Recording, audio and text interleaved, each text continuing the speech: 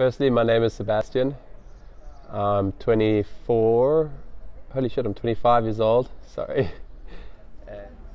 Yeah, I was in an 8-year relationship from 16 to 24, and it's been about a year, almost a year since the breakup, and just a lot of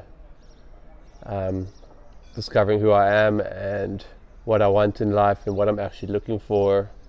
And some good time alone away from a lot of distractions is a great way to explore that. It's also definitely some reasons that you come across when you're walking for doing the Camino that you didn't know you were going to be here for before you started.